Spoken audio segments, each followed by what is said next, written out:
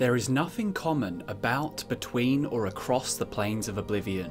They are the very definition of change and variation, manifesting all possibilities and validating all understanding and misunderstanding.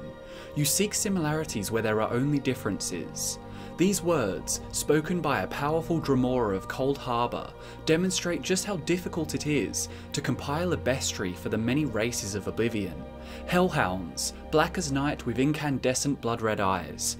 These Daedric canines share many aesthetic similarities with the Nightmare Coursers. Yet in Oblivion, similarities mean nothing, and we cannot draw conclusions based on the same criteria we would on Mundus, in our realm where things make more sense. Lyranth continues to say on the topic, "Ever the mortal mind defends itself against the reality of what it cannot comprehend, by the pathetic imposition of familiar patterns on entities of inconvenient hyperagonal morphology." Beneath the tangible layers of condescension and disdain in her tone and in her words, the Dremora sums it up well. The Daedra are not like us, and the Daedra will forever endeavour to convince us that we cannot ever hope to understand them. Fortunately for anyone listening to this, we Daedrologists think that's nonsense, because if it were true, we'd be out of the job, and I'd have to resort to chopping wood at the Solitude Sawmill to fund my College of Winterhold tuition fees. Hey guys, it's Drew the Daedrologist here, and welcome back to FudgeMuppet. In this video we're going to talk about every single known race of Lesser Daedra. While much mystery surrounds the majority of them, I'll tell you everything there is to know about each and every one. So get settled, because there are many to talk about. But before we get started, I will be skipping over a few races, and that's only because they have their own videos on the channel, videos which delve into much more detail.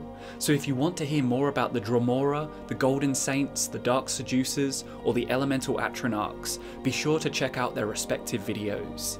There are also videos on the channel covering each of the Daedric princes, so after this video, we will know about every living thing in Oblivion. Alright, let's get into it. First things first, what makes a Daedra lesser? Well, it's actually pretty simple. Are you a Daedric prince? If you answered no to this question, then you are a lesser Daedra.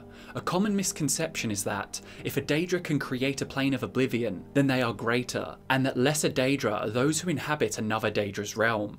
However, we see through the collective realms of the Elemental Atronachs, as well as the created realms of many powerful Dremora, that even lesser Daedra are capable of creating planes and pockets.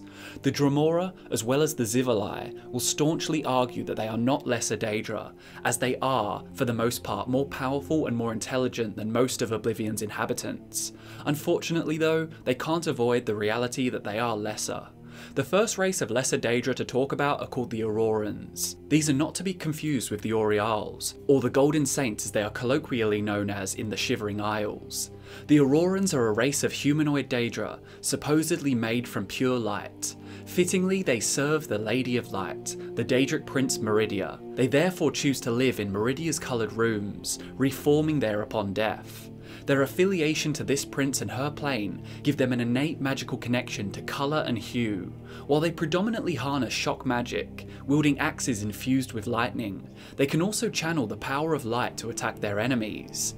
The Aurorans are closely tied to the ancient Heartland elves, partially because of their golden armour, but also because the Aelids made a pact with Meridia during the Elysian Rebellion, allowing them to summon Aurorans to fight alongside them.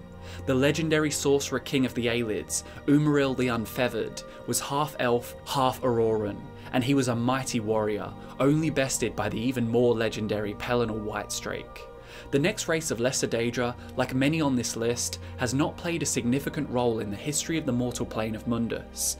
As a result, there isn't a great deal of information about them. This race is the Banekin, and they are most notably found in service to the Daedric Prince of Domination Molag Bal. They are small winged humanoids, with horns protruding from their tail and temples. Surprisingly, the Banekin in many cases can speak the common tongue of Tamriel, and this makes them very useful as familiars to powerful wizards. Up next we have the reptilian Clanfear, with a sharp beak, talons and a wide bony crest jutting from their heads. The Clanfear are not the most docile of lizards, at least least not in the presence of mortals. These creatures look like something you may find in the fetid depths of Blackmarsh, only they are known to serve many of the superior Daedric entities. With animal level intelligence, they work best as cannon fodder, ferocious yet expendable.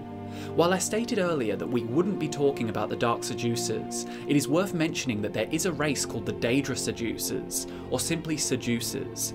It is likely that these are simply Seducers who defected from the clan system found in the Shivering Isles, as the literature on Daedra Seducers does refer to them as Mazken, which is the official racial name for the Dark Seducers. It is said that those Seducers who aided Mehrunes Dagon in the invasion of the Battle Spire were rewarded with a change in their image, making them the embodiments of avarice and treachery, granting them bat wings and superior strength. Next we have the Daedric Titans, which are gigantic winged beasts created as imitations of the dragons found in Mundus. These beasts serve Molag Bal, as he used dark sorceries to corrupt and transform the dragon, Bozik-Odstrun, into the first Titan. By removing the dragon's soul and replacing it with a Daedric vestige, the Titans were born. With dark black skin and an additional pair of limbs, the Titans mimic the form of the dragons by using flaming essence-draining spells. From magnificent to rather mundane, our next Daedra is called the Daedrat. It's true, not every race in Oblivion exists to terrify mortals. Daedrats are exactly what you'd imagine, Daedric vermin, only they have glowing blue eyes and coarse, scabrous hides. Our next race will be far more familiar to those of you who have explored the lands of Morrowind and Cyrodiil. Behold the Daedroth, feral and beast-like. These towering bipedal crocodiles could tear an armoured man asunder with its mighty gaping maw. Should you be lucky enough to find yourself out of reach to the beast's gnarled claws and huge jaws, you'll soon discover that they also possess the ability to belch fireballs. In some cases they may even spit poison or shock spells. Daedroth serve many princes, but a notable connection would be to Dagon during his invasion of Cyrodiil. There is some confusion when it comes to the naming conventions of this race, as the word Daedroth can be used as a singular form of the word Daedra. As a result, there is a creature called simply Lesser Daedra in Daggerfall, which is pretty much identical to the Daedroth. Next we have a small insect called a Fiendroth. The name would suggest a creature similar in stature to the Daedroth, but no, the Fiendroth is a weevil, a six-legged insect with steel mandibles and a venomous stinger. It apparently requires no physical sustenance, and can live off nothing more than the cries and lamentations of your enemies. The mortals of the late Second Era were a peculiar bunch, and the Fiendroth became a common pet to many lonely travellers. Not to be confused with Fire Daedra or Flame Atronachs, our next race is the Fire Demon. In appearance they seem to be some kind of reptilian demon, life of limb with long horns and a tendency to exhale flames. These creatures are from the Netherworld, often gating themselves into our plane of existence on some errand of their choosing. They are formidable foes, highly intelligent, completely chaotic in nature, and powerful in the ways of magic. Often they are very resistant to fire, and are subject to attack only by special weapons. Fire demons also have the ability to see invisible creatures. Next we have the Grievous Twilight and the Winged Twilight. The Winged Twilight with their female avian forms serve as messengers from the Daedric Prince Azura, while the Grievous Twilight are foul putrefactions of Azura's servants, looking more like winged black gargoyles. Unsurprisingly, this corruption was masterminded by none other than Molag Bal, making the useful creatures much better suited to the Cold Harbour aesthetic.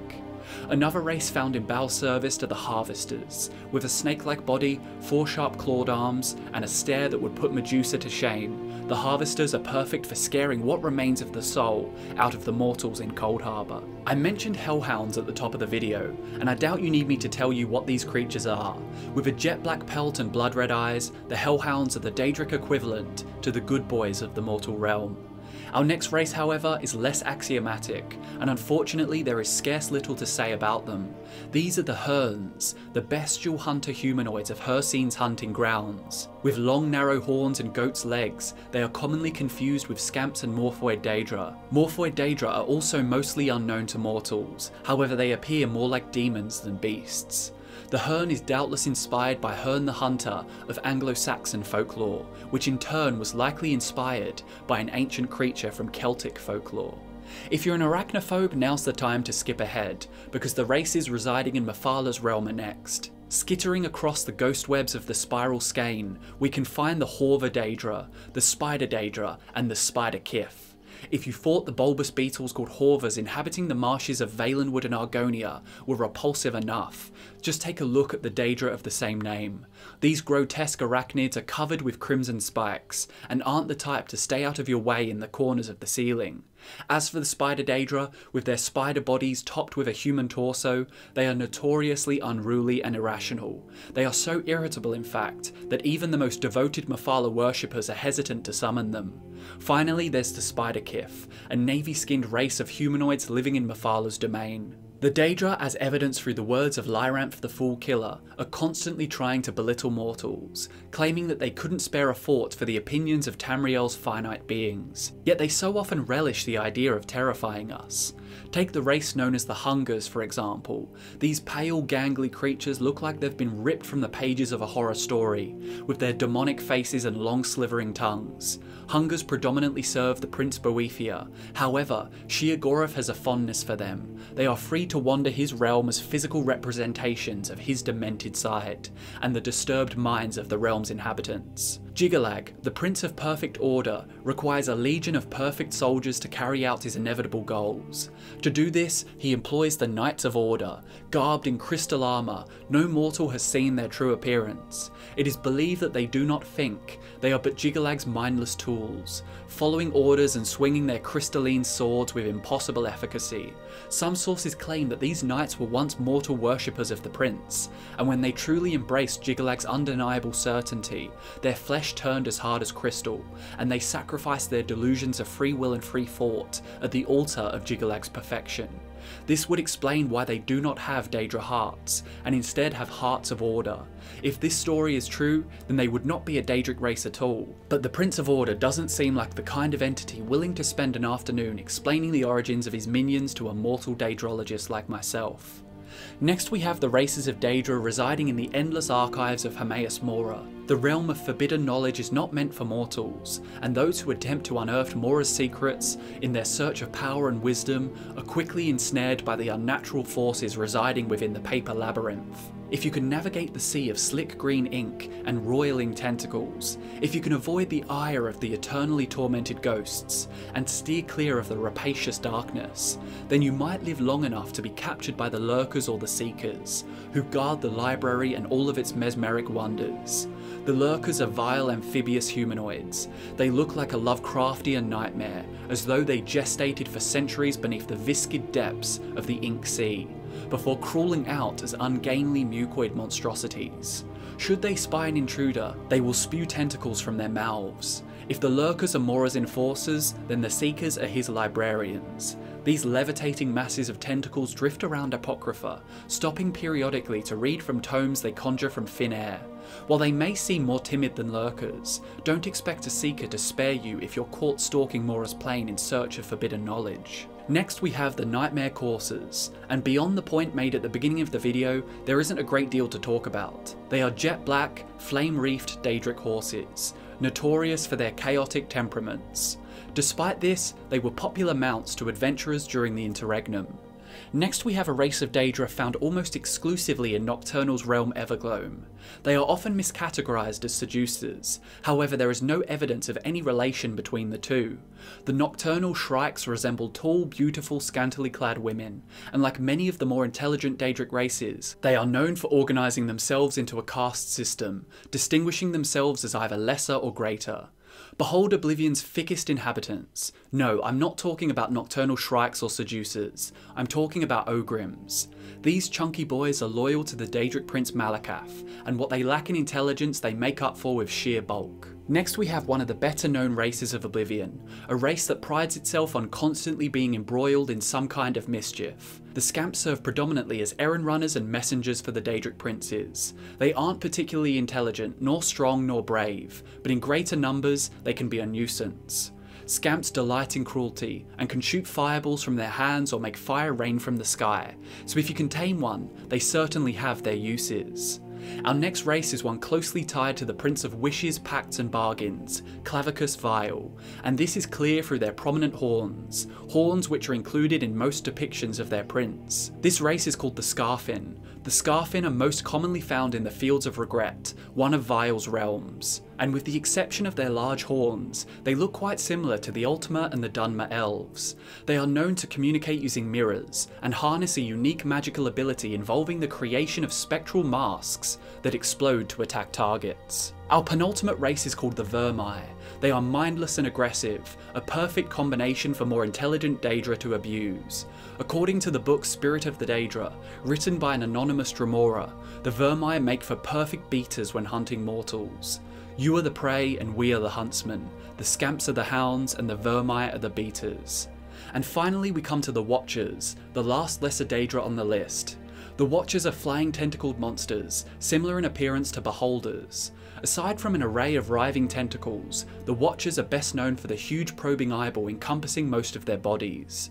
While the connection has not been made in any sources regarding the Watchers, they are surely related to the creatures inhabiting Hermaeus Mora's realm of Apocrypha, and assuming that is the case, the Prince of Forbidden Knowledge often takes the form of a Watcher when manifesting himself to mortals.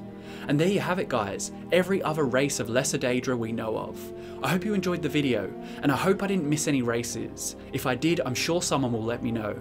Thanks so much for watching guys, I've been Drew, and I'll see you in the next one.